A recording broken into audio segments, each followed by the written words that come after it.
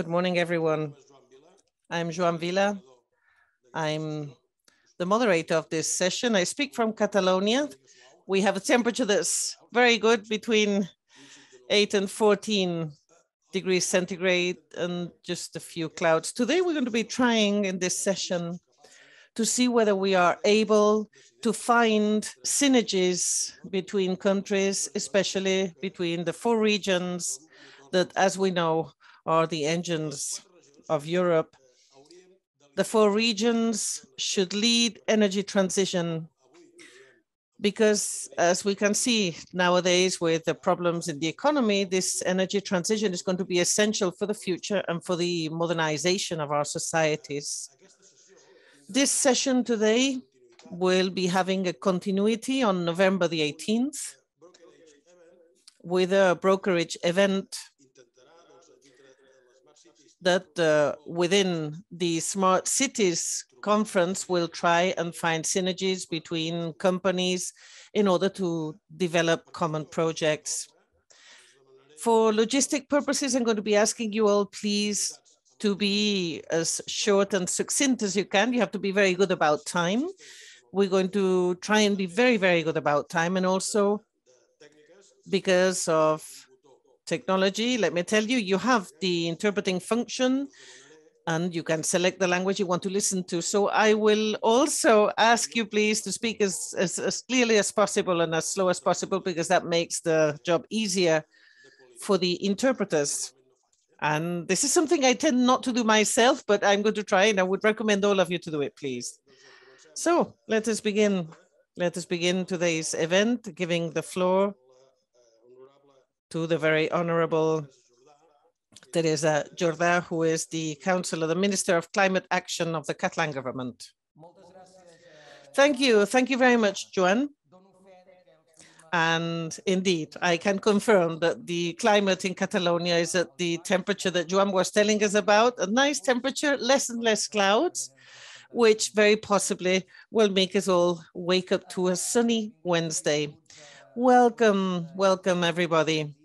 A very good day to you all. And first of all, I would like to thank the initiative of the Catalan Institute for Energy and also the support of the Foreign Action Department and the Open Forum for the organization of this webinar, which, as Joan, the delegate councillor of the Energy Commission of PIMEC was saying, is absolutely transcendental and very important. And also thank you to the three regions participating in the webinar, and thank you for your involvement in all the activities of the program of the Catalan presidency of the Four Engines for Europe, the Four Motors for Europe, which, if I'm not wrong, will end at the end of the month of December. These Four Motors for Europe have a long-standing tradition and indeed a very successful history of close collaboration of more than 30 years, leading European development in a number of different areas, as well as global development. And I would like to take advantage of my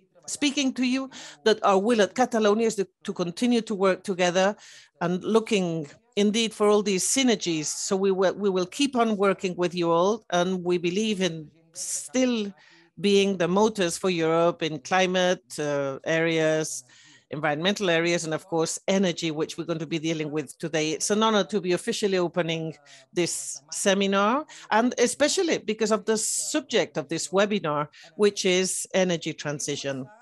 I would like to start being very clear, and if you allow me, I'm going to be very direct as well. Energy transition is an imperious need. It is a crucial need, and it has the maximum involvement of the whole of the government of Catalonia. So it is a necessity, and at the same time, it is something convenient, interesting for us all. Energy transition, as I was saying, is an opportunity. And if you allow me, I have to say it's an opportunity for economic growth and for social change, undoubtedly, moving from a centralized energy model to a different model that requires participation, a model in which citizenship, companies, and local administrations will also be producing energy. One of the very first steps to begin along this path of energy transition has been the creation in Catalonia of the Department for Climate Action, which it is my honor to lead, incorporating as well in this new department the competencies that we are dealing with today, that is energy. In fact, it is an organizational change. And the way we see it is a very important change, because right from the beginning of self-government in Catalonia, energy policies have always been integrated within the different ministries of industry and also of economy.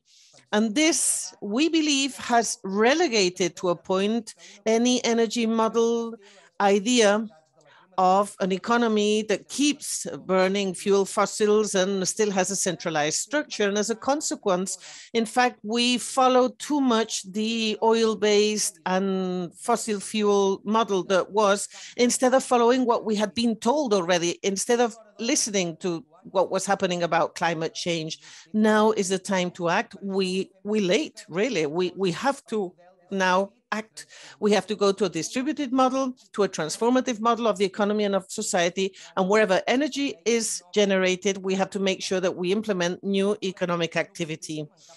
At Catalonia, indeed, we don't want to repeat a model that's based on centers that macro produce energy transported by high voltage lines, that all they do is depopulate the territory and transfer companies to the large cities. And we have it very clear that this has to be done right next to those that have the key for transformation. Although up till now, these have been, let me say, relegated. And that's a pity, because that is now a change that we have to follow. We want to go towards a sustainable energy model that respects the territory, and we want to do it simultaneously in an agreed manner based on consensus and commitment. We always say that the what is as important as the how, and this change that we want towards sustainable energy models has to go along with a democratization of the energy model that has to be 100% renewable energies, 100% a democratic model, and also a model based on proximity. We have to stop being the country of no, not here. Yes, of the people always complaining, no, we don't want this here. And we have to become a place of maybe not like this, but yes, here and done this way. It is extremely necessary we change our mindset. So we have the determination of getting social consensus and at the same time, the guarantee of a fair treatment for rural areas and for those smaller municipalities in our country, which, as you know, are many in Catalonia.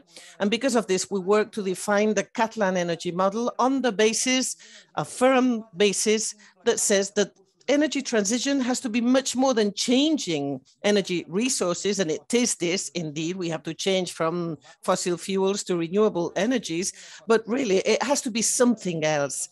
The energy model of our country, the Catalan energy model, will make local energy commitments participated by citizenship, and they will be at the very center of production of electricity, of electric energy. It will be democratic.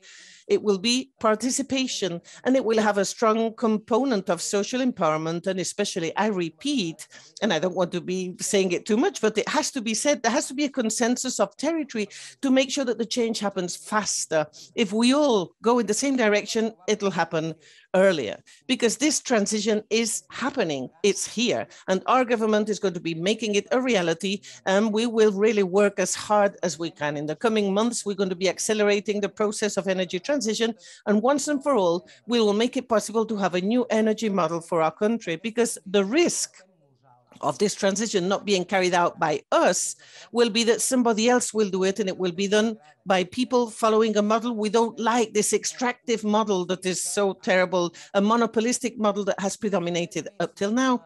Basically, that's all from me. We don't have too much time. Joan Vila was telling us we can't speak for too long, but just let me say once again, I'm profoundly grateful.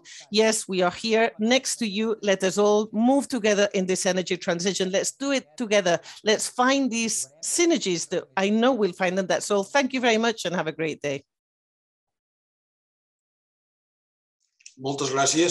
Thank you very much indeed, Teresa Jordà, our minister. Now we shall give the floor to Monsieur Frédéric Polichon. So you have the floor, please. Hello, good morning, everyone. Hello. Thank you, Mr. Villa, for moderating the discussion. It is great. I have to say, the weather is very nice in Lyon as well. So meteorologically, yes, Europe seems to be in agreement. So indeed, we are all happy, and we can all have this weather news coming from the different region. This meeting through video conference is also a model that contributes to less use of resources because we don't have to travel. And I'm sure that our carbon footprint would have been much worse if we had had to travel. My thanks to Catalonia and to the Minister, Teresa Jordà. Thank you very much for your kind words. And my thanks and my salutations, my greetings to some of the people I don't know yet. But yes, we are all here. And I am speaking to you after the elections of June 2021. One could say many, many things about different subject areas. I'm going to be concentrating my words on two areas, hydrogen and solar energy. But indeed, the ambition of our region is to be the region of decarbonized energies. This is essential. I don't know whether this is going to be a first in Europe, but it is indeed the definition of what we want to do. We are the first region in France that wants to go towards producing renewable energies. We have between 2015 and 2030, we want to multiply times 2 this kind of renewable energy, and we want to also reduce the consumption of certain forms of energy based on carbon. And in France, the whole of the country, we have an important program to reduce the consumption of energy through, of course, public services. And we're going to be working to identify the bad or the inefficiencies of energy, first of all. Then we believe in a decarbonized industry. We want to improve the quality of the air because we all know that pollution is a problem. And in the Mont Blanc region, for example, we have had quite a progression thanks to voluntary action of many. And there are so many partnerships, even the citizens and the industry, they've worked together to improve the situation. And we want to follow, we want to copy that program. And it's been a pilot project that we want to repeat elsewhere. And it's giving very good results, really.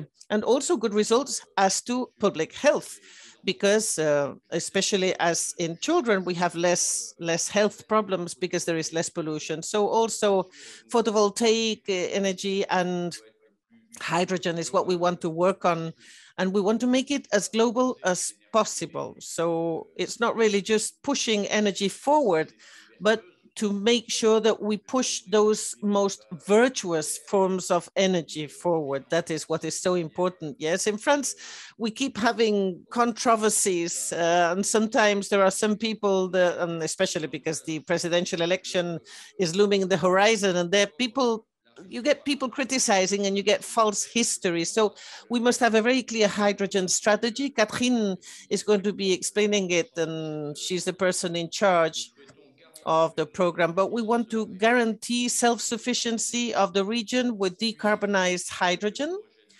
And we're going to be using green hydrogen with 3 centralized plants, one in Lyon, in the center of the region, one in Clermont in the west, and another in Grenoble. And this is done so that we can make sure that we have it all over in all the different ecosystems and distribution plants or stations. We want to structure that very well indeed. And we want to, of course, do it with the consensus of the territory. This is important. Then one has to count with all the municipalities, and there has to be a working together so that these 3 stations for hydrogen distribution work well and solve the issue of energy. But that means, of course, many decisions. Our evolution is part of a program, Zero Emissions, and this is what we're working on too. Then something else about energy, we are also working in order to reduce production. And we want to find solutions that have come very late, in fact, and that it just cannot be. Most especially when we see the number of sunny days that are increasing. I don't know if it's something good or bad, because obviously there's also climate change involved, but the fact is that we have more sunny days and not so many cloudy days. But then that means, of course, that the potential of solar energy is very big, and we have to make sure that we use it. And so with the photovoltaic and solar energy as such, we're going to be having the possibility of a lot of energy. But another important challenge that we have, and that we will deal with in the French presidency of the four motors, is that we want to reindustrialize our country. That's what we want to do. We want to make sure that we go back to production so that we don't depend so much on other economies, and we want to become more independent. We want to have a re-Europeanization, so to speak, of the whole of the production chain. We want to make sure that many equipments and facilities and installations are actually made and produced on our territory in France and Europe. And so we don't want to have to depend on other countries, mainly, as we know, China, to produce what we use. So that has to be done properly. This reindustrialization has to be worked on well. We have to do it with another energy model, and we have to do it as well, taking into account citizens and taking into account local governments to make sure that there's a whole synergy. So basically, this is what I wanted to say about, well, what we are working on. I could say so many things. There's a lot to say about training and education, yes, because this technical evolution and revolution will only succeed, if we have really good training and education and awareness programs, because we have to make everybody responsible. And the only way is explaining so that people know what it is that we're doing. So anyway, I hope we meet again, because it'll be great working together. So I know that I'm going to be seeing you, and it's good that we complement each other with well, having France, Italy, Spain, Germany, and we have the best of the best through our regions. So we really feel happy about it. Have a great day. Thank you. Thank you very much indeed, Mr. Frédéric. I'm really, it's incredible. You do have this ambition of being number one. Well, my congratulations. This is the way to follow. I mean, these are great challenges. So my congratulations, really. Now we go on to Metzger Mauer from the region of Baden-Württemberg. So you have the floor.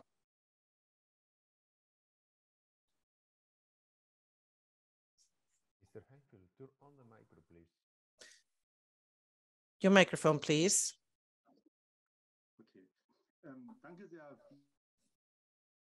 Thank you very much indeed. Thank you, ladies and gentlemen.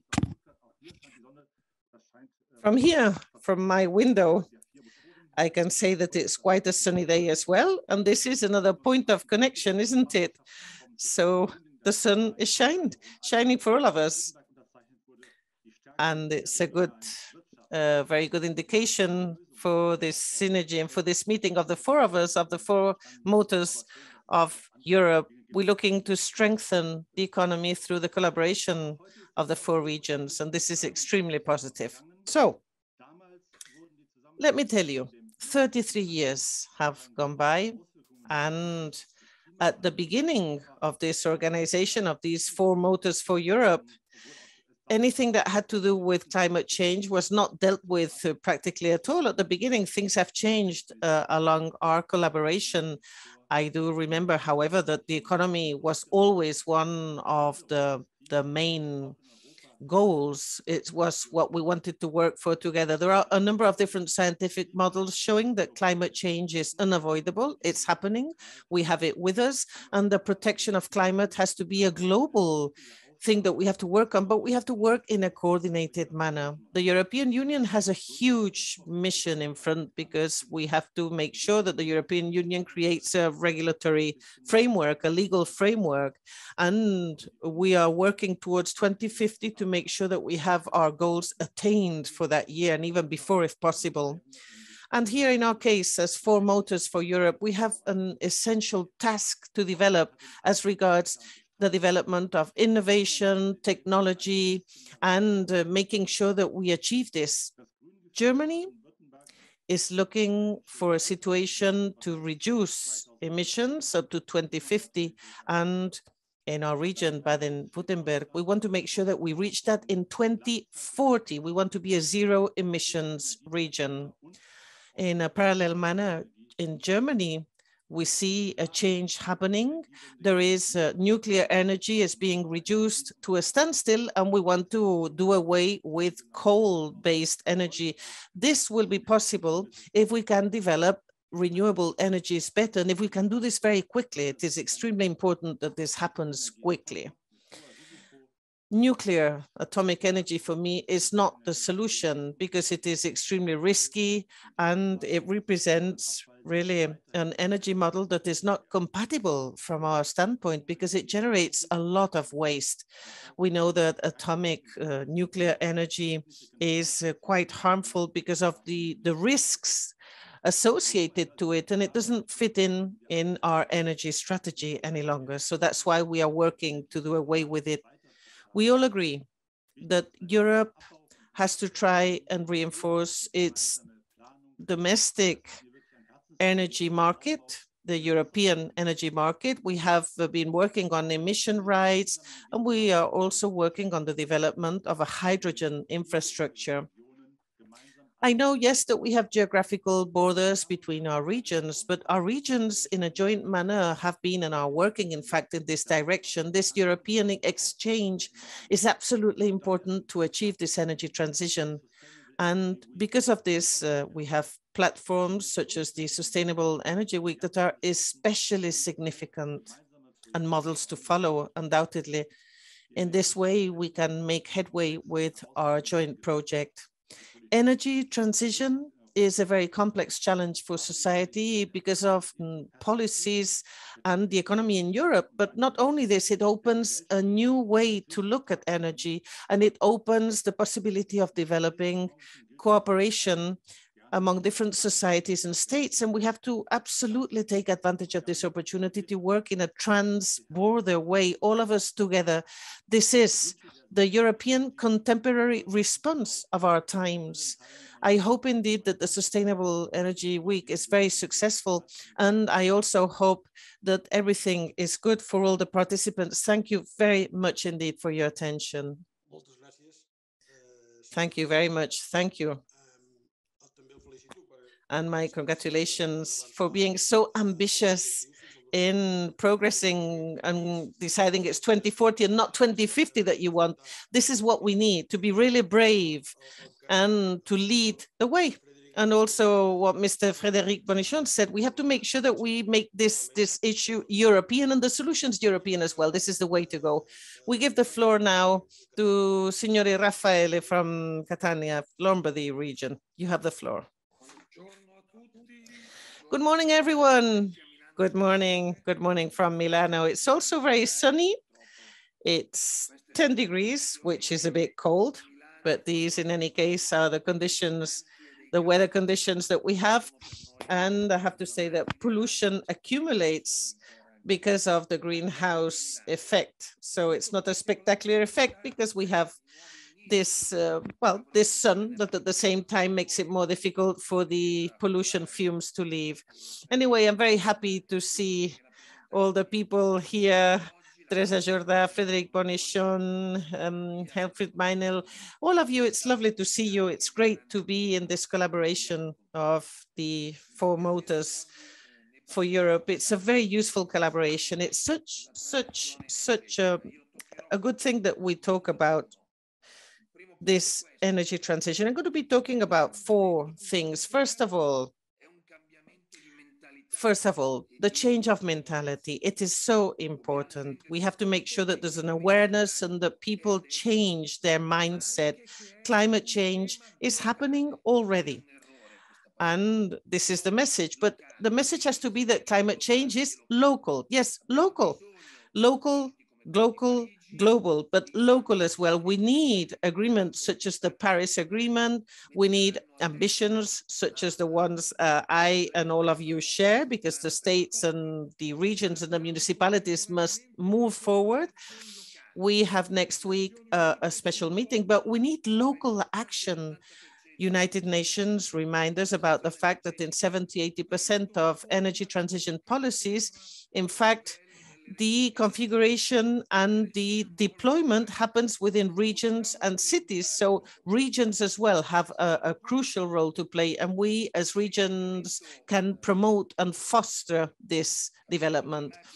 Second, we must be the change, because climate change is happening now, so climate policies have to happen now.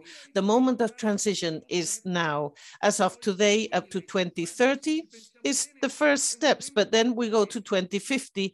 And if we think about it, it's not really all that much time. And radical changes will have to take place. Radical changes that can be compared with the Industrial Revolution, maybe. And we can attain this. We can. It is a huge challenge, but these ambitious goals have to be what they are. And we have to make sure that we have adapted policies that will make us attain the goals. It's not going to be easy. The first policy, I think, is to select the correct methodology to follow. And this methodology means inclusion policies, very important, bottom-up policies, because we must all build together, and we must do it with associations, entrepreneurs, companies, environmental organizations. We cannot make the mistake of thinking that it is sufficient to have top-down policies, as was the case up till now. We can't think that that is to define our regions, not at all. In Lombardia, what we did, first of all, was to create an observatory with all the agents for climate change. We have developed a protocol for sustainable development, and we are all working together towards defining the strategy for sustainable development. And we are all involved in developing plans and programs for energy transition. And I'll tell you about it right now. So the third leg of our action, bottom-up policies are not enough, because we have to define the content. And I'm going to be indicating two that we work on in Lombardia: energy transition by means of the regional plan of environment, climate, and circular economy, with the updating of our plan for the management of waste. And the name of it is the Plan towards Circular Economy. We believe that these are the elements that have to be worked on, and it's what we are programming. And this is what we want to have for the end of the year, a clear plan. So if you want energy transition, it means that from now to 2030, you must have a reduction of 30% of energy consumption. In Lombardia, we have 10 million inhabitants, and we have a huge number of companies. And for 20 years now, we've had very high levels of energy consumption. It's 25 million tons waste that are generated. And in 10 years, we will have to reduce practically 50%, only possible with a program of energy efficiency. And this is to be done both in public and private housing and in companies. That's what I said. Everybody will have to reduce energy consumption by 30%, because that way we can get to zero emissions and zero cost. And we have to also make sure that we multiply ×2 energy coming from renewable sources. What are these sources for our region? We don't have wind in Lombardia, and we can't really work with the windmills or with the sea. But for quite a long time, we've been using electricity intensely, but with climate change, of course, the presence of water in the mountains will be less, so we can't generate electricity like that. But we have biomass, we have many plants where we use animal waste in order to generate energy.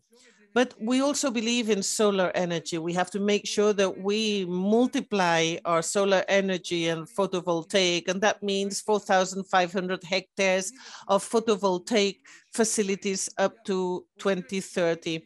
So 1,500 municipalities are going to be working towards this, and we're going to be having huge extensions of plants treating this. And we know it's complex, but we have to work on it, and we have to implement this new energy transition model. That requires local commitment. And we have to go also towards circular energy. Now we're working on recovering 61% of urban waste. We work on selective management of waste. And as I say, 61% of waste is being reutilized. And that's many, many tons of urban waste that are reutilized.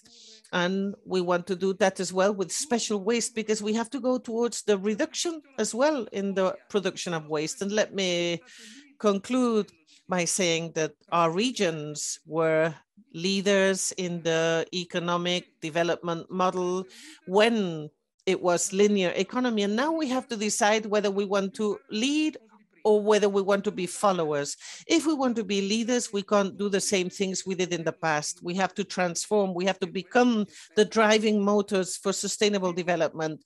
And this is what we're going to be having in the future. Sustainable development and not degrowth, not less growth. I mean, we have lived that, but we want in any case a happy reduction of growth. I know people who've lost their jobs and companies that have passed through critical times, that we must go towards a development that follows a different model that is based on environmental transition and circular economy. Thank you very much indeed.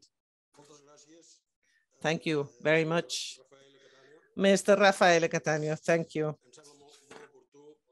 Really, what you said is so interesting, this change of mindset that we need, and the fact that, yes, indeed, we are starting a new industrial revolution, or rather not so much industrial, because that's not a nice word, but it's an efficiency revolution.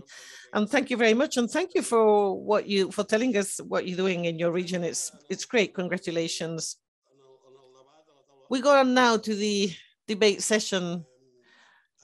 Round panel discussion. Now I'm going to be very strict about time, yes? So we shall start by Catalonia with Marta Morera and Irene Perez. I will not be giving you to the floor. You have 10 minutes for the two. Okay, thank you very much, Joan. And thank you as well to the other members of the Four Motors for Europe. Thank you to the participants and all the people here and my colleagues of the Catalan government who have collaborated in the organization of this webinar. As has been said this week, we have the European Sustainable Energy Week, in the framework of which here at Catalonia, we are promoting actions to inform and to remind citizens, professionals, and companies that we do need this new energy model that we're talking about. And from the Generalitat of Catalonia, the Catalan government, we are working towards energy transition that goes to a model based on energy efficiency. This has been mentioned already by the Catalan minister. And we go towards renewable distributed energy, where consumers are active agents of this new model. Energy transition, and this has been mentioned already by our minister, is on the one hand necessary to mitigate climate change, because in 75% of the emissions of greenhouse gases come from energy, but also because of geostrategical reasons. We have to make sure that we become self-sufficient in energy, and because of what's happening with the prices of energy, we see that this is more important than ever. And also, of course, because, we want to follow the European framework, and here in Catalonia, we have the law of 2017 that has to do with climate change, and we follow the European regulations. But as the minister said, energy transition is good as well as an opportunity to dynamize the economy, and because of the competitiveness of companies, it is crucial. It is also an opportunity because it creates new economic sectors that have to do both with innovation, digitation, and local generation of energy. And it is also a positive element to increase the involvement and participation of society, and also good for the fight against energy poverty.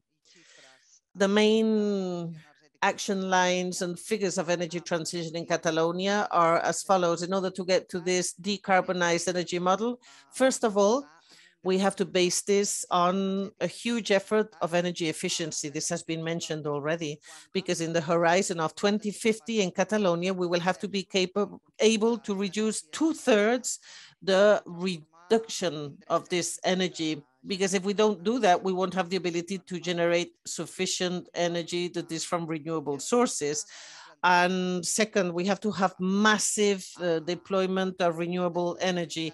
In Catalonia, we have the ProEncat 2050. It's the roadmap for energy transition in Catalonia. It's being developed by the institution that I am the director of, the Energy Institute of Catalonia. And as I was saying, our legal framework in Catalonia gives us the indications of knowledge of what should be the leading energies and what the figures for energy are throughout Catalonia. And we know that Catalonia in 2030 will need at least 4,000 wind megawatts. Right now, we only have 1,200 and 6,000 photovoltaic megawatts. And right now, we only have 400. So if we go now to the 2050 horizon, we will have to have minimum 12,000 wind megawatts and 36,000 photovoltaic megawatts. And of these, 40% covered and 60% on the territory. So the use of rooftops of buildings indeed will contribute between 30 to 40% of the necessary renewable energy. And it will be necessary to use the territory then for the generation of renewable source energy. This is key in our region. The calculations are that between 1.5 to 2.5% of the housing development surface will be devoted to that. So we'll have to deal with local administrations and with the citizens as to where to best place those plants for renewable energy production. And more data about our legal framework in Catalonia. We anticipate energy transition based on electrification, reaching to 37% of end consumption by 2030. That will be electricity, and 85% for the year 2050. But the plan also considers biomass, biomethane, and hydrogen as locally important resources for consumptions that cannot be electrified. And regarding the legal corpus that we have been working on in Catalonia, both what we have and what we're working on for the future to allow for all this to happen, well, we have a national agreement for energy transition passed in 2017, the Climate Change Act of 2017, and the Climate Emergency Declaration of 2019.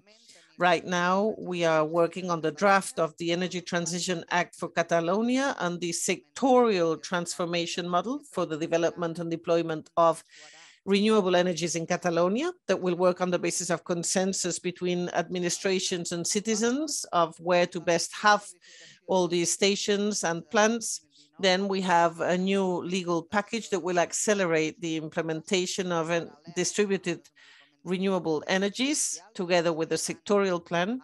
And with this, we will modify a legal package, and we will go towards a model of agreement with citizens and local administrations to decide where the places will be for the production of renewable energy source. Finally, as to subsidies and financial aid, we are deploying a number of credits and subventions that go to help for energy, renewable energy, and also energy transition everywhere. And all in all, 340 million euro managed by the Catalan Energy Agency, coming from the European funds and the territorialized funds. Marta, Irene needs to talk. Yes, she only has 4 minutes. Well, finally, energy transition has to make sure that consumers are active agents of the energy model. So this will not happen without the citizenship and companies as well. We really have to work together, and we have to make an effort of communication, both public and private, and actions such as the Week for Energy, the Citizen Forum, or Schools for Energy, and a number of different programs. All this has to help disseminate this model and incorporate consumers to energy transition. That's it. I give the floor now to our colleague Irene Perez of the City Council of Ruby, the town, and now the technical person responsible for Ruby Shines, a local initiative that started this way towards energy transition in 2011. So it's a reference for all of us, indeed, and it really has a lot to do with success. And she's going to be telling you all, I hope it is an inspiration. It was for me, because I participated in the project. Irina, you have the floor. Thank you. Thank you, Marta, and thank you to the organizers for having invited us to explain this Ruby Brilla, Ruby Shines in this forum. Well, could Istok share my presentation? Yes, lovely. Thank you very much. Well, let me start. First of all, let me tell you about the town of Ruby. Next slide.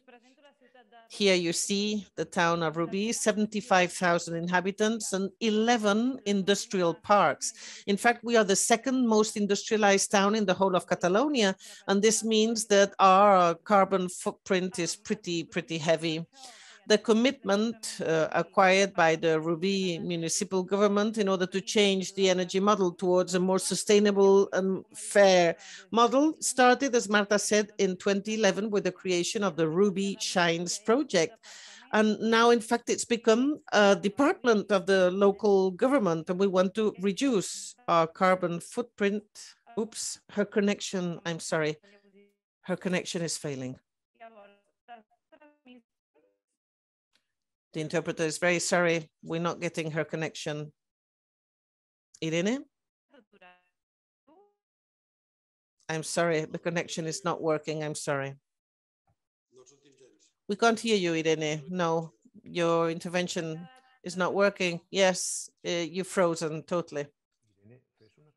Irene, why don't you do something? Just get your video off and leave your microphone open, and that way Zoom will have resources to work.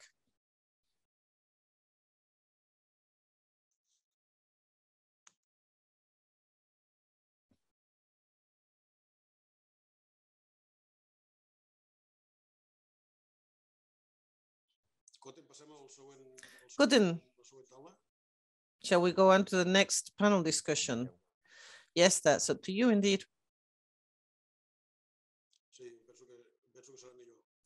Yeah, I think it might be best.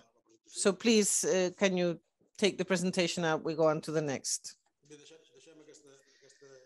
Well, let's leave this presentation of Irene about the town of Ruby. And you have the information in the internet and you can follow the project there. Next, we go to Ms. Caterina Adzopardi and Mr. Etienne Viro will talk about hydrogen in the Alps. Hello, hi, good morning, everyone. I'm very happy indeed in that I'm here with you all, and we are going to be talking about the hydrogen situation and the strategy of our region.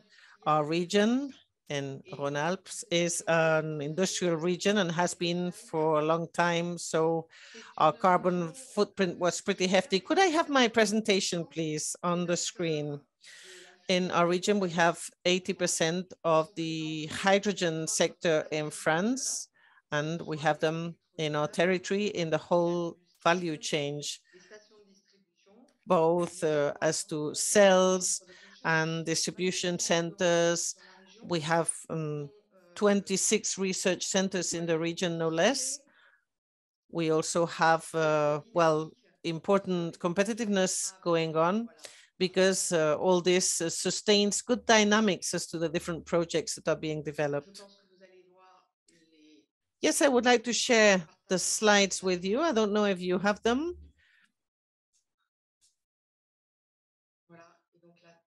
Okay, yes, here we have the slides. And here we see the map showing the number of projects identified in our region. Last year, we worked precisely on this, on identifying places where things were happening with hydrogen. We have identified 30 different projects in our region, projects that have to do with hydrogen. And this represents 23,000 CO2 tons prevented per year and 400 direct and indirect jobs. So indeed, well, as I said, the development is strong in our region. And the strategy that we've worked on is, first of all, to develop the markets. That's important. So here in the slide, you can see it. Yes, I'm afraid that you're not sharing the slides properly. You should have the presentation mode so that we can all see the slides properly. Thank you.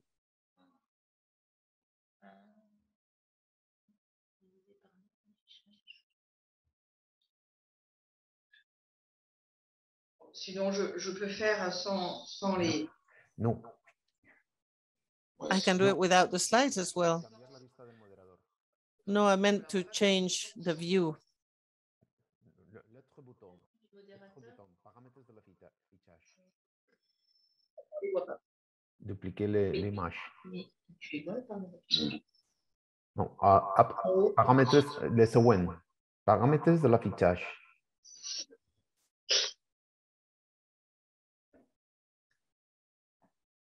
Oui, dupliquer les diapos.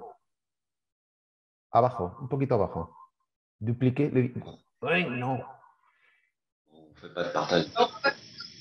On va faire sans les images. Ça ira très bien aussi. Well, never mind, never mind. We'll do it without the slides. Don't worry. So anyway, in the strategy of the regions, there are a number of different challenges. The first is to make sure that we develop the market of hydrogen. And mobility is the most mature element right now. And so the region has defined a structuring project for our region, which means to create 20 hydrogen distribution stations of renewable energy and throughout the region. 3 of them are shared for entrepreneurial and mobility uses. And then we have also 200 vehicles that will be actually charging in these hydrogen distribution plants. And this will allow for us to cover the whole region with hydrogen stations. And we will be leaders in France as to hydrogen as an energy option. These 20 plants or stations are territorial projects. We're going to be involving local governments and companies, especially to make sure that we have fleets that are for mobility and close to these hydrogen stations. Then we want to work and develop energy markets. This is very important, and it's something that the public powers have to do, we believe. It means to go towards renewable energies and have proper structured markets that have to do with them. We also have a hydrogen storing project in saline cellars that are installations that we have in the territory. And next year, we're going to be working as well for hydrogen storage. And this will allow us to have a special network of hydrogen stored. And this means that we can actually back up industrial production and we can foster decarbonization of the energy because we will get the industries to start using hydrogen instead of fossil fuels, as is the case right now. Then, of course, one requires competitive prices and one needs the mass production of this kind of energy because we have to make sure that this is energy that can be used for industrial production. So then one has to take into account the way that hydrogen is produced to make sure it happens at a competitive price. It cannot be too expensive. So this is, I would say, the first axis of our strategy. And the second axis of our strategy has to do, and it's something that's been mentioned before, well, that we have to go to new sectors and new jobs, new employment. And then the new companies in this market have to train their workers towards these new jobs and this new way of working. So hydrogen is not only the production of hydrogen at competitive prices, but it's everything that goes around it. And that means training and making sure we have plenty of jobs that have to do with hydrogen. Third axis, we want to intensify European collaboration. We want to have a good exchange. We want to have this working together. And we have created with other regions, so first of all in France, a special platform that is a European platform. And right now we have 40 regions and cities in Europe that exchange good practices. We also have started working on a European Alliance for Hydrogen. That is the platform of anything that has to do with hydrogen. And we are members of a special strategy program, also European. And now we're going to be changing because Etienne, that is sitting next to me, is the head of the project for the Energy and Environmental Agency in our region. And he's going to take over now and detail what it is that we are doing about this strategy. Thank you, Catherine. Yes, indeed, we are working very much. I'm going to be telling you about our strategy and perspectives for collaboration in the Alps. Sorry. So there's a huge potential for development of hydrogen in the region. As has been said, well, we are already working on hydrogen production and have been doing so for quite a time. But we want to make sure that there is enough hydrogen to change the industrial model regarding energy. And we want to make sure as well that there is an awareness as to what hydrogen can do. So we have this full strategy of the development of hydrogen, and we are working with many others. So we have to make sure that hydrogen is counted on also for mobility. We have called for a number of competitions so that different companies and entrepreneurs put forward collaborations that have to do with hydrogen. And this means the development of solutions, and it has to happen quickly. This is a strategy, and we want it to go over to other regions too. And slowly it will grow. And in this way, we want hydrogen to grow as an energy option. We have the idea of synergies that have to be developed. And I will say that last summer, we defined the Charter for Cooperation. This was signed by a number of different mountainous regions in France. And it's not only France, we have neighboring counties. We want to develop solutions in hydrogen, but now we want to apply that to mobility. For example, urban and interurban buses, trucks, the machines we use for cleaning snow, machines and devices used in skiing resorts, and also as to hydrogen production facilities. This is important for us. It shows a political commitment of our region. We want to make sure that this happens and happens now. So all the regions that have signed this charter are starting to think as to how to coordinate and use the European funds to move forward in this hydrogen intensive model. And eventually we will connect all these regions. And it's what Catherine was mentioning. We have to make sure that at least all the Alpine regions work together on this so that this model can be later on exported to more regions. And we're working on this for the coming months and years. We also are trying to develop in a parallel manner to this mobility model the possibility of hydrogen used industrially in order to clean the air, because we also have the problem of dirty air, and we think then that the use of hydrogen will work for the reduction of pollution levels. We want to make sure that we produce, consume, and store hydrogen in a different way. We want to make sure we go towards decarbonized energy use in our region. And so it is essential as Alpine regions that we keep the good quality of the air that we've had up till now. And this can only be done if we change our energy model. All this will be developed through an Interreg program.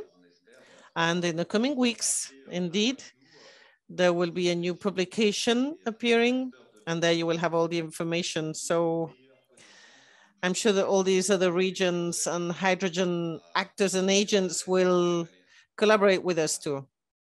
Thank you very much indeed. And this is all from our region. Thank you. Yes, indeed. It's so important for us to go over and the borders, regional borders. We must work together. Thank you. Thank you very much indeed.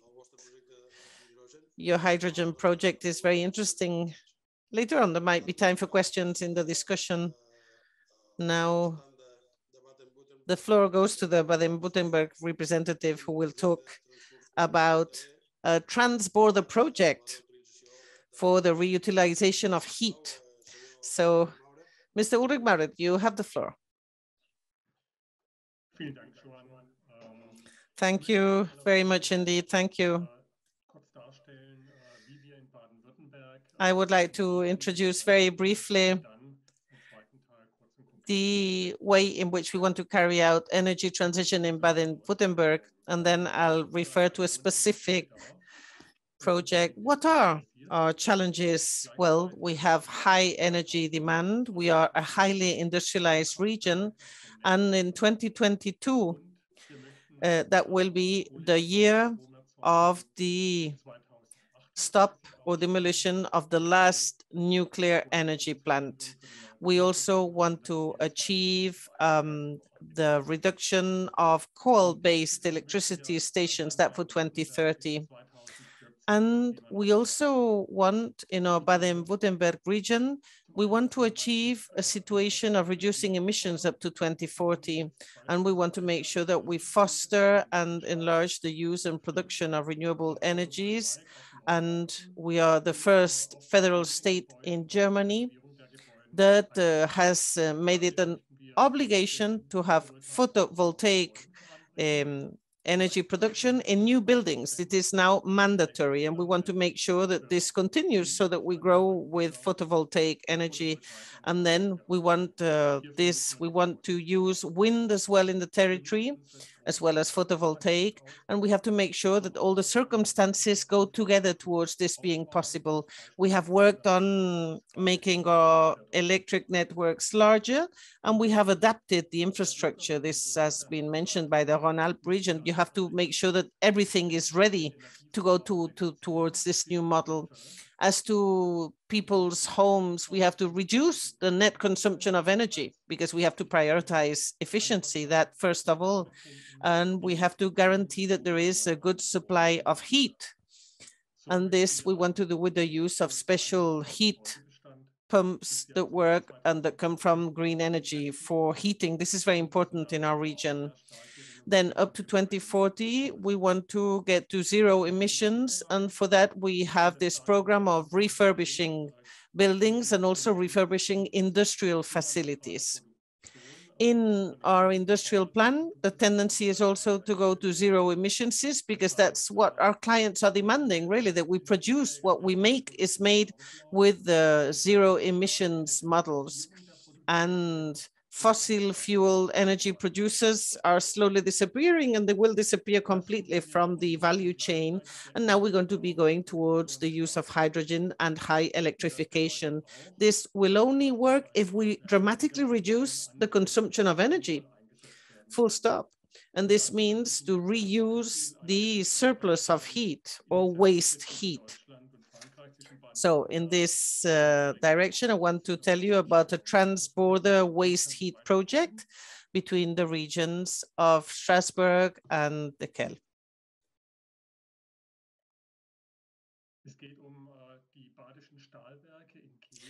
Here you have it. This is factories of metal works that are very near the border with France. So, this follows the Rhine River. And all these Stahlwerke factories produce 2 million tons per year of steel. and they sell steel for building, and mostly this is made of melted Carrex. This generates huge amounts of waste heat. And this is just lost because it is scattered in the air. And this waste heat is what we want to reuse in order to make sure that it becomes energy. We want to make sure that 400 homes can use this surplus waste heat, and in this way save 15,000 tons of CO2 per year. These steel factories have huge potential as regards the reutilization of heat, of waste heat, and we want to adapt to their production. For that, we have to be fully aware that this production doesn't work in an uninterrupted way, but rather there are pauses in production, and this has to be taken into account when you reutilize the waste heat produced. Of course, we couldn't use simply a bridge to cross the river to conduit this heat. And we had to work on a micro tunnel from Germany to France in order to be able to inject this heat to the house heating systems in Strasbourg. Here you see the map. There's Germany on one side and France on the other, with Strasbourg on the left, and you see the steel factories on the right. And then you see at the end of the arrow what homes would be using this waste heat of the steel factories. We have already done a lot to achieve our goal. We started in 2017 with a political procedure that had to make everything possible. There had to be a political initiative, first of all, counting both with the city of Kiel and with Strasbourg, of course. Then we defined a project that meant a legal framework. We had to facilitate the project. We created a special company in cooperation. It was a French-German company to be able to supply this waste heat for heating purposes. And in January, the project will start as such. Our experience up till now is that this kind of experience is really very complex, very difficult, and somewhat expensive. It requires, transborder cooperation is really very beneficial. We have really learned this. It's very beneficial for all the agents and persons involved, and it's a very good way of recovering this waste heat that would be lost if not. And in this way, we are reducing our carbon footprint. We also want to support the steel factory, and we want to show that, yes, it's worthwhile to use this surplus waste heat and use it as a renewable energy origin. So up to here, thank you very much indeed. And thank you to the interpreters. Thank you very much. Thank you so much, Mr. More. I'm impressed, really impressed by this mandatory thing of having photovoltaic energy in new buildings. This started in California, and you are pioneers in Europe with this legal requisite, and I hope indeed that this is made extensive to the rest of Europe. Thank you very much indeed. We give the floor now to Jello Carurier, who's going to be talking of the photovoltaic systems and domestic services. So you have the floor. Gurieric. Hello, everyone. Thank you very much indeed for listening to me. How interesting to have this exchange of experiences, extremely interesting. I'm going to be sharing 5 minutes with you. 5 minutes as was part of the program. And I'm going to be telling you about our project activities that we are working on right now in Lombardia. So let me share my screen with you all.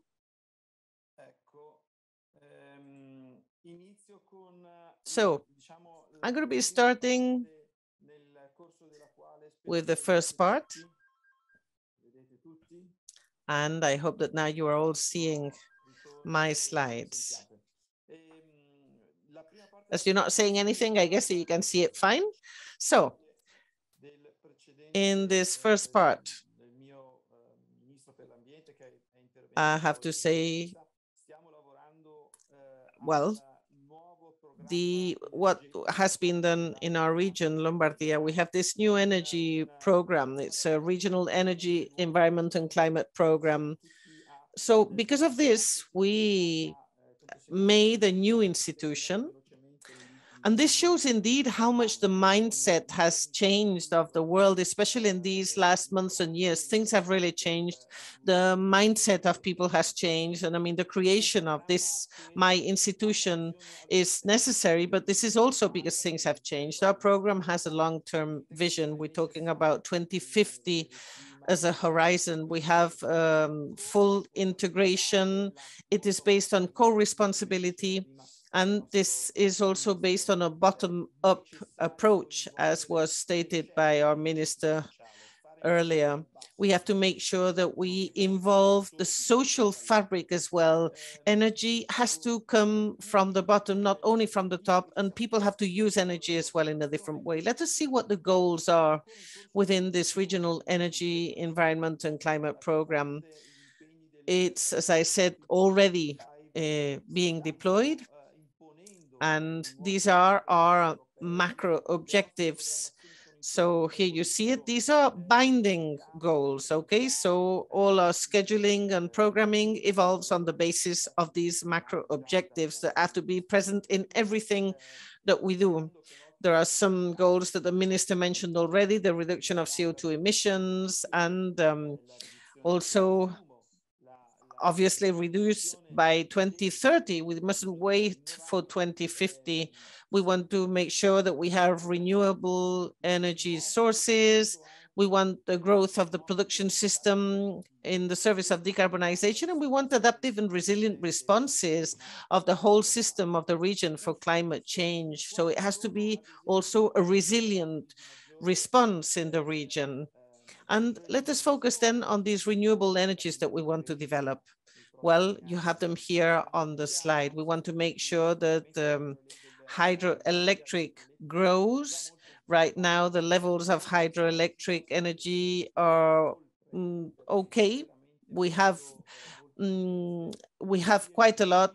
It's going to be difficult to grow too much because we have a lot. Then we have bioenergy, and as was mentioned by the minister, here we don't have any wind in Lombardia. And this is a problem. We can't have windmills. We can't have that kind of energy. But it's also a problem of pollution. So anyway, we have to work on bioenergy because of that. Then heat pumps. Yes, indeed. We want to make sure that there's a strong increase of all heat pump technologies, essentially also because we can have quite a production. The potential is high. Then solar photovoltaic is essential for us. We want a strong increase that, and we have the sun indeed. You can see it in where I am. We have a lot of sun. So we want to make sure that that is a basis for development. Then the importance of energy communities. This is a concept that we are working on. We have to make sure that there are energy markets that also guide a good energy consumption. And this is where we as a public administration have a lot to do in order to attain our goal of an emission reduction and this movement towards decarbonization. We have to increase the full participation of our citizens, and the pillar is energy. The introduction of renewable energies, and more specifically photovoltaic energy. Right? Why? Well, because the social network and fabric of Lombardia is also its economic motor, and it's the Italian motor because we are highly industrialized. And so if we have the will to develop this social involvement, it's going to have good consequences on the whole of the country. And we are working as well with the Milano University. And we are told that if we keep this intermediate scenario between acceleration and moderation, it will mean that for the year 2030, we will have the development of 3,400 energy communities. We are very interested in this model because these 3,400 energy communities will produce a very high percentage of up to 13 or 29% photovoltaic energy. So then this photovoltaic energy will be used and will become part of the energy communities. And this possibility will grow throughout the territory. And as well as reducing CO2, I mean, that is a well-defined goal, we will also have this move towards decarbonization. And we want to make sure that there are other goals to attain. So we don't only have photovoltaic, which means a reduction of emissions. It's more than that. It's a totally a new model. We want to make sure that people save energy too. And this means that we have to educate and teach people to consume less energy. And so then once we go on to solar energy, that is very immediate, and citizens can use solar energy the same day as it is produced. And because of this, we are very interested in citizens understanding what this is about. And as we do it, people will understand why we have to build the energy plants and the energy stations, and the reception of this will be much more positive among the citizens. Questi trend che ci attendiamo. And obviously technologies have to be renewed everywhere. Here you see on the left, these emissions that have to go down. They have been going down very gradually, but very slowly. And now we have the goal of reducing dramatically. So now is when we change gear, when we go on to intense work, because what we have in front of us is a difficult climb, but we have to make sure that we get to it. It's the only way. So it's not only direct emissions that we work on, but also indirect, or what is termed shadow emissions. We have to be very much aware. That is a kind of commitment. Yes, it's not only about what we produce, but what we consume that's being produced elsewhere. So allocated funds, you have it here on the slide. So we have the Recovery Fund 2020. This has to do with the pandemic, and the regional government decided to assign practically 50 million euro for local authorities. And this had to do with energy efficiency, vehicle replacement, and vehicle charging stations. We're moving towards a more electricity-based model, automotive model. Then we have another fund for sustainable mobility. And then there's another fund that you see on the screen for the whole national territories. So there, the figure for regional funds is nearly 650 million only for Lombardia. It's regional recovery that's being fueled with the public investment. And then we have the whole of Italy, as is the case of each one of you, I'm sure, have the green revolution. It's going to be working very well because we have this investment that will accelerate the process. So this was the first part of my speech as to the programming. I hope to be good, but let me accelerate. Yes, you only have 1 minute, I'm afraid. Okay, okay. So then about photovoltaic systems, here you see an example.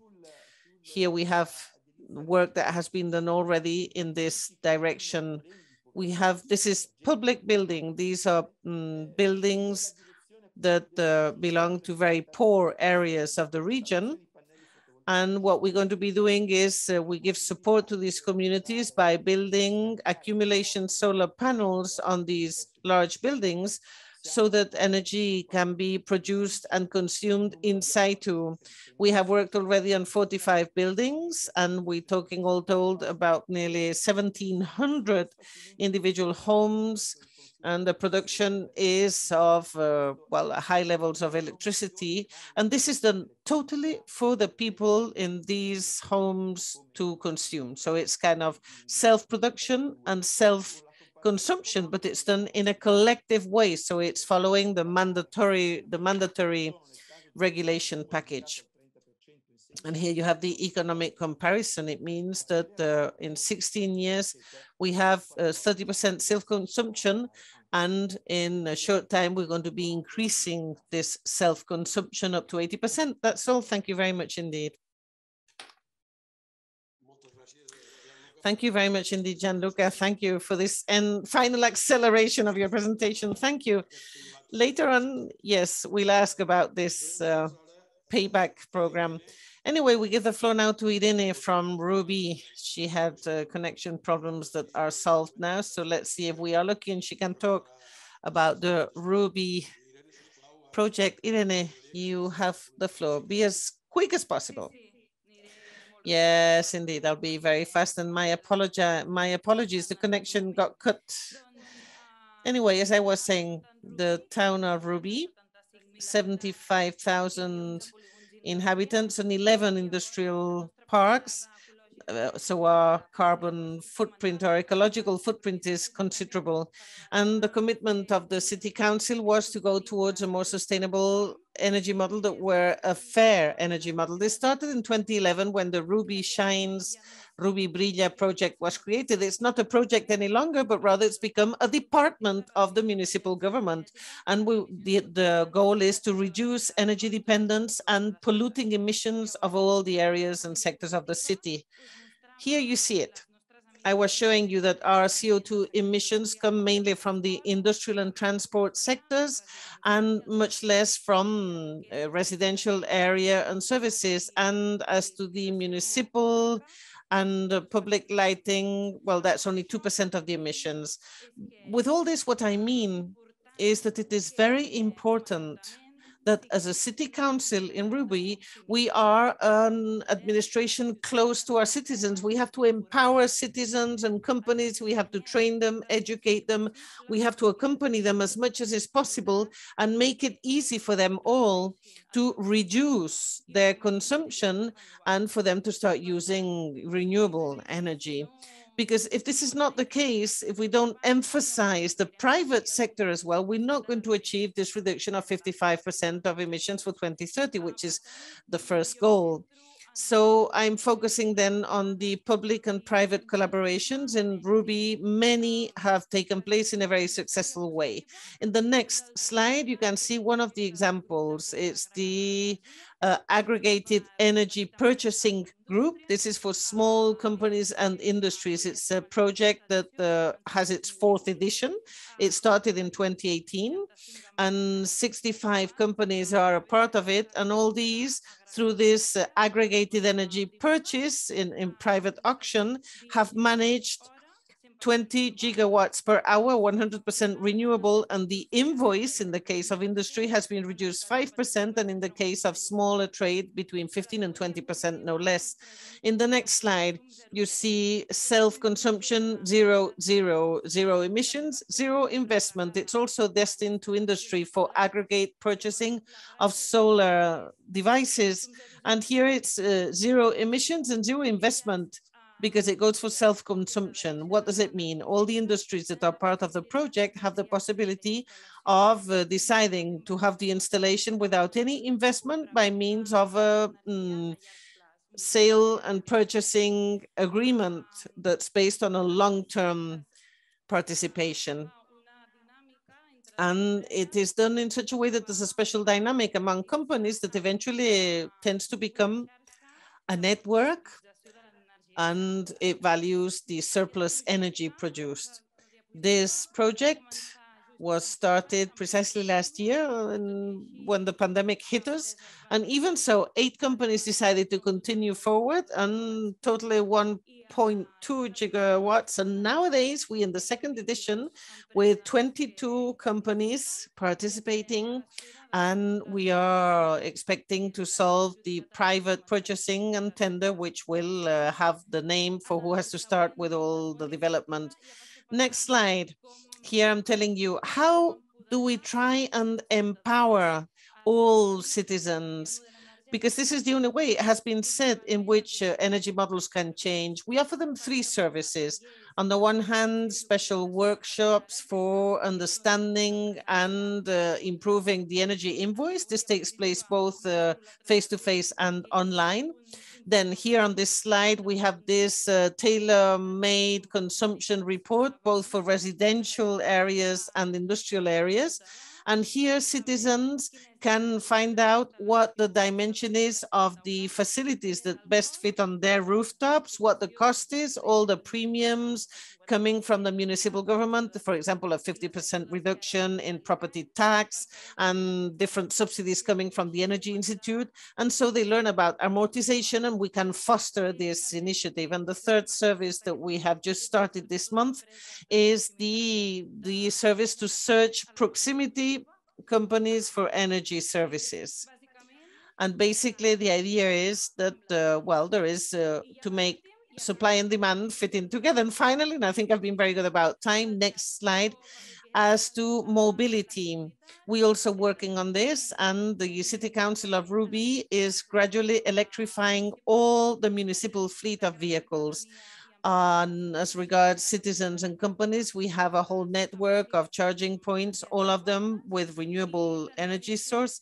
And we also make available to people special electric vehicle that is offered 5 hours free in order to get people to try this type of mobility. And this is all from me. Thank you very much. And my apologies again for the problem I had before. Great, Irene, thank you very much. Thank you. Indeed, yes, you've been very good about time. And I'm grateful because there was somewhat of a delay. If you like, now we can open a quick 5-minute Q&A session about the different projects that have been presented. And I would invite everyone to participate. So if you have any questions, go ahead. Questions for the speakers. What is it you would like to know more about? And what is it that impressed you the most? And what are the doubts you might have? Shall I begin? And I'll begin with Ms. Catherine Azupardi or Mr. Etienne. I'm not sure which of the two it was, from Rhône-Alpes. My 200 vehicles, these 200 vehicles that you anticipated, are they private or are they collective transport vehicles? How are you seeing this transformation of mobility?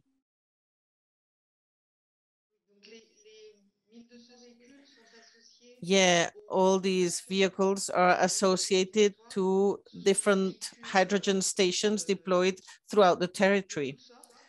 So they're all kinds of vehicles. I mean, some are small private cars, some are trucks. You can have buses, coaches, but these are fleets that we define, well, private fleets. They can be cars and trucks that belong to municipal governments, but these are fleets that are close to one of these hydrogen stations. And so at the same time, we also have a possible integration with the whole region. I don't know whether you get the idea. Okay, interesting, yes. For Ulrich, Mr. Maurer,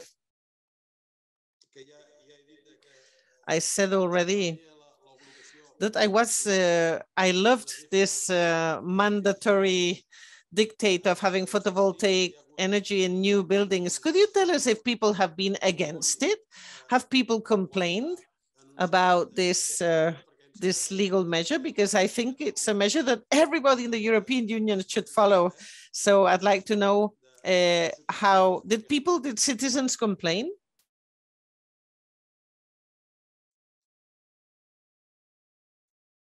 Ja, vielen Dank für die gute Frage. Insgesamt Oh, thank you. nehmen wir in Deutschland und auch in Baden-Württemberg Thank you very much.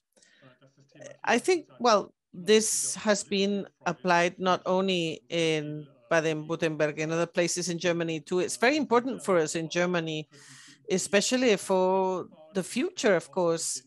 And regarding this idea of making it mandatory to have photovoltaic energy installed in new buildings, it was very well received by the population. The reception was extremely positive. In fact, the new government that we have that's now negotiating coalitions is going to continue making this mandatory, because I think we all agree, all of us, citizens and governments alike, because buildings are surfaces that can be used to have photovoltaic energy installations and devices, and everybody sees it as something positive, because that way you don't have to use other parts of the territory for generating renewable energy. And so everybody agrees that this is positive. Obviously, the construction costs are higher, they're rather substantial, but everybody agrees in the same way that the house has doors and windows in the future, it will also have photovoltaic energy. Okay, lovely. I also defend this. Yes, it's true. If you have windows and doors, you must have photovoltaic energy production too. But what about industrial buildings, Mr. Moorer, as well? Do we follow the same rationale?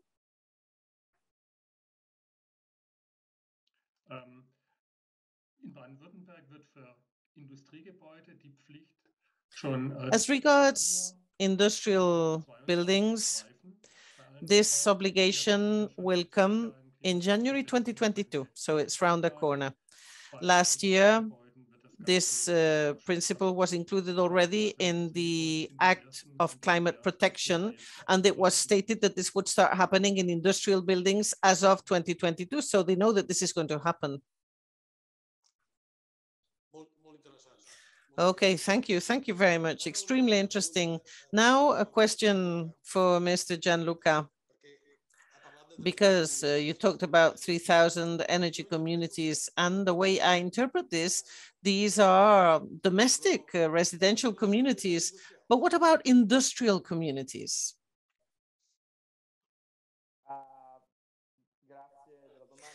Thank you. Thank you for your question. Well, this estimation has been carried out by the Milano University about the Italian territory. And obviously it's been focusing on the regional territory of Lombardia. Truly, it's not only domestic or residential communities, but rather these are communities that can aggregate different subjects. And this means, well, citizens, companies, and also public entities. So these are communities structured in quite a large manner, and there's quite a mix. Thank you. And Irene from Ruby, I have a question for you. What about these public-private partnerships? So who is it that signs for each agreement? Yes, sorry, my microphone was off. As a city council, we are, well, we go from door to door of all the industry, and we explain the project. We tell them about the benefits and how everybody wins. And once the industries have said that, yes, they want to participate, and we have the aggregated demand, we write out the regulation for the private tender. And one of the conditions for the private tender is that this has to be offered to the companies that don't want to invest. They have to be given the possibility of having a possible 10-year contract to buy that kind of energy. And once those 10 years have gone over, then the industry is the owner of the installation. This is one of the requisites to be able to win the tender of the private tender. And when that is done, we could say that the public administration just leaves everything in the hands of the private partner, okay? So, and it's in the hands of the one that's going to take charge and the private companies. And we have just been the conduit. We have, if there's any problem, of course, we're there to give our support and to clarify and help out. And we also help as regards the premiums of the subsidies, because it's 50% coming for the industries from the Energy Institute in Catalonia. Okay, so does anyone have any questions or any remarks? I do have another from Mr. Maurer, our German partner, and that is this Trans-Border project. I guess that it's easier to do. I mean, obviously, I do understand there are many technological difficulties, but it's easier to do in your case, because the way I see it, on each side of the border, you already have a heat network working, okay? So then in a way, it's simply kind of unite the two heat networks. I mean, this project would be very, very difficult if you would have to develop a whole heat network from scratch, right? Did you hear me? Yes, absolutely. Yes, I heard it. Yeah, I do agree. It is totally true. This is what happens. I mean, the principle for this was precisely that we had that. I mean, the German side where you have the steel works, there we don't have any residential areas that can take advantage of the waste heat generated. But then on the other side of the river, in France, there's this network, yes, indeed, already built of houses that can take advantage of the waste heat produced. That's why we thought it was a great idea to unite both, because there was the pre-existing network. Yes, that way there could be a more efficient consumption. If we had had to build a network from scratch, we would have taken much longer, definitely. I mean, there's a need of heat on the French side, and there's a surplus of heat on the German side. And that's why we thought it was an ideal situation to work. That's why we did it this way. Very good, really. Extremely interesting. And I have just one question as well for Gianluca. As the Lombardia region doesn't have wind energy, and so you have to go towards photovoltaic energy for your energy transition. Don't you see in Lombardia, although I do see, of course, that you have biogas, renewable gas, but don't you see the possibility of renewable gas being a great help for you in your region?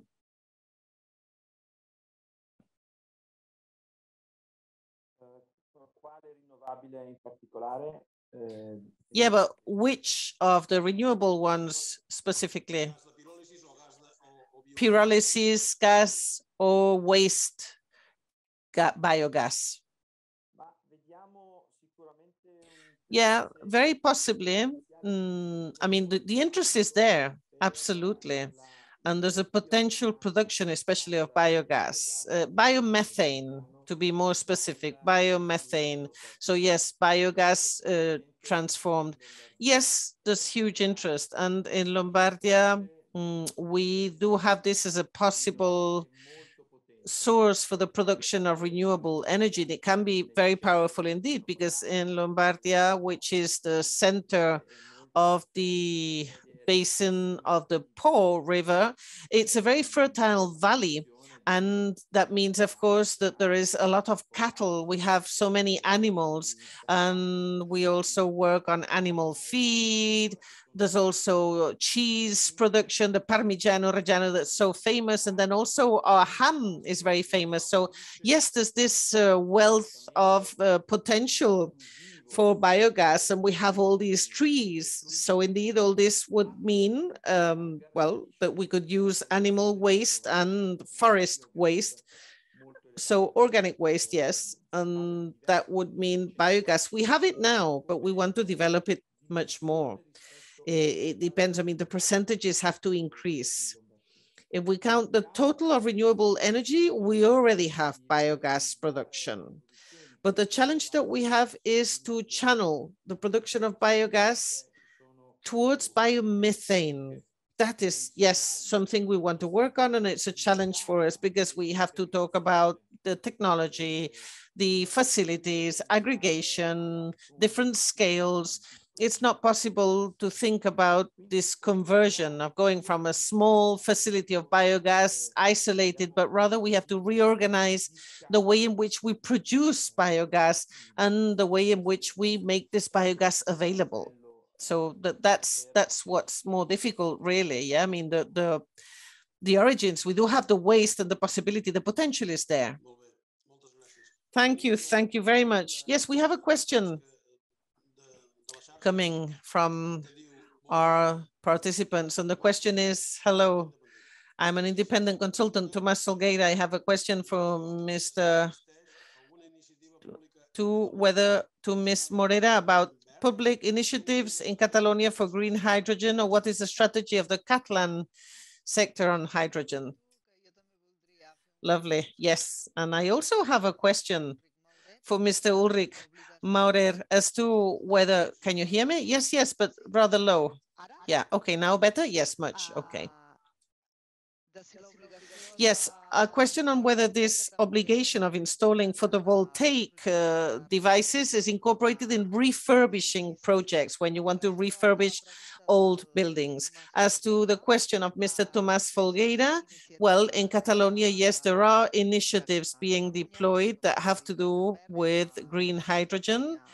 We have the Catalonia Green Hydrogen Project, and these are initiatives that have been started now. We are working on the consortium phase. And as regards the strategy of the Catalan administration, as I said in my presentation, we consider hydrogen, especially in a number of industrial sectors that are difficult to electrify and might have quite a high demand. Well, these are precisely the places where we can first start with hydrogen. And mobility is where the Catalan strategy is focusing on most. We want to electrify and change our mobility model, definitely. And this has to happen wherever it might be necessary. So yes, we want to deploy hydrogen in mobility for heavy transport, especially throughout the territory and up to here.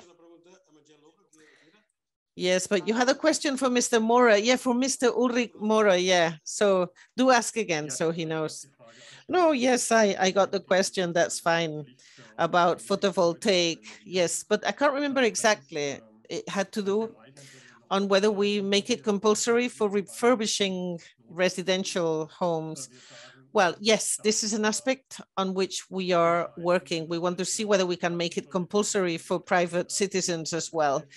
And very possibly, yes, depends a bit on the size of the refurbishing, but we will also make it mandatory.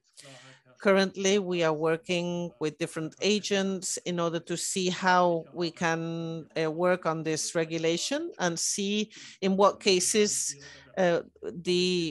we can make it mandatory for them to have photovoltaic panels.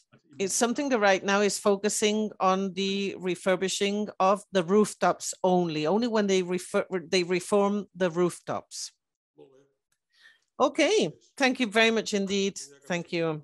If there are no further questions, we will go on now to the very honorable minister who will close this event.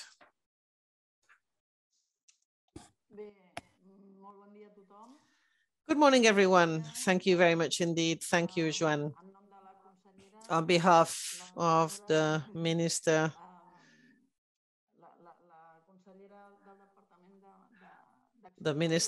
of Foreign Action and Open Government, it is a pleasure for me to give the closing speech for today's session. First and foremost, I have to say thank you. Thank you on behalf of the Spanish presidency of the Four Motors for Europe. Thanks to all our colleagues of the Catalan Institute of Energy for this initiative. Thank you for the organization of this event. And thank you to the Climate Action and Rural Action Department for their great support.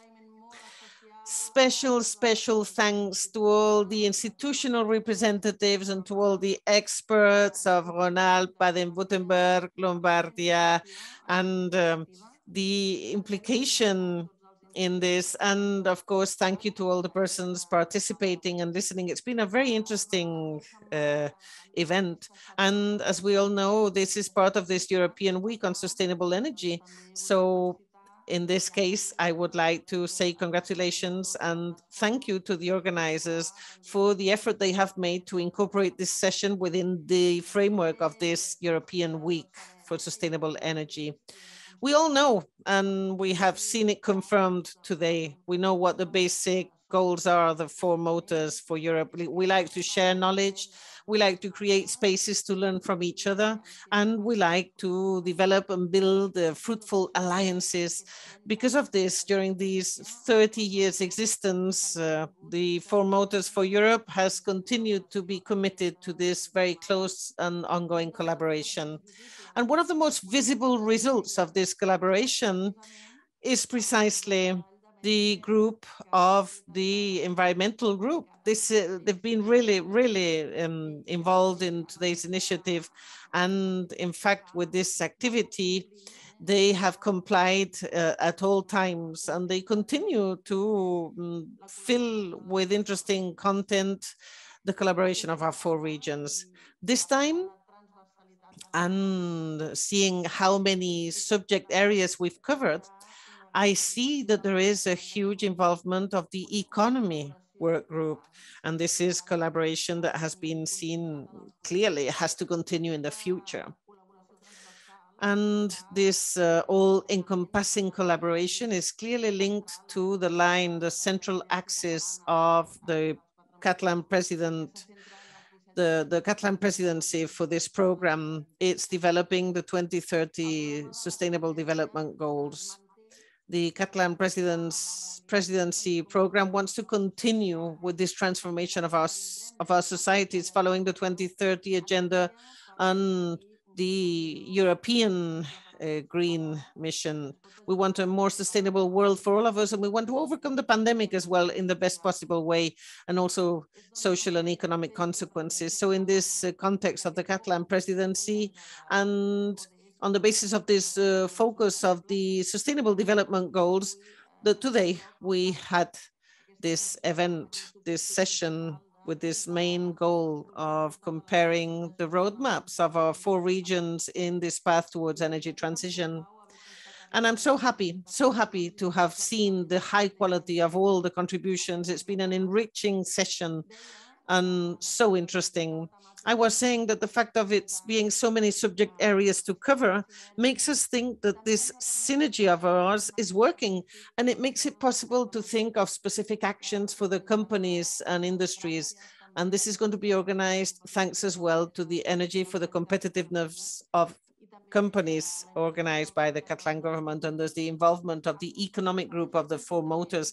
I'm referring specifically to the specific event that will be carried out between the 16th and 18th of November within the framework of the Smart City Expo World Congress in Barcelona.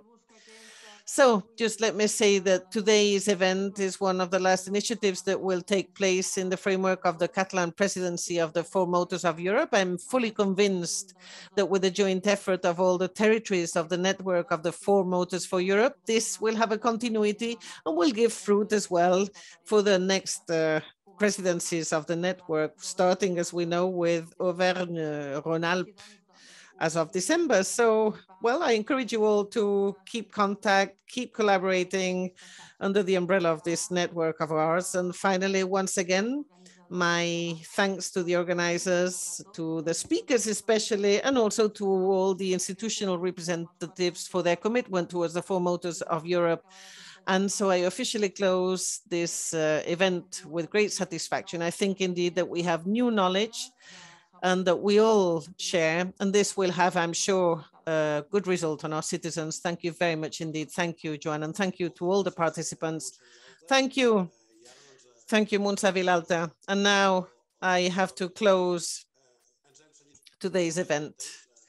We have been very good about time, which is great. I'm happy about that. It's been for me an honor to moderate this discussion, and I remain with many of the messages conveyed. So to go back to reindustrialization in Europe, to have an industrial revolution for Europe, and to change the mindset radically.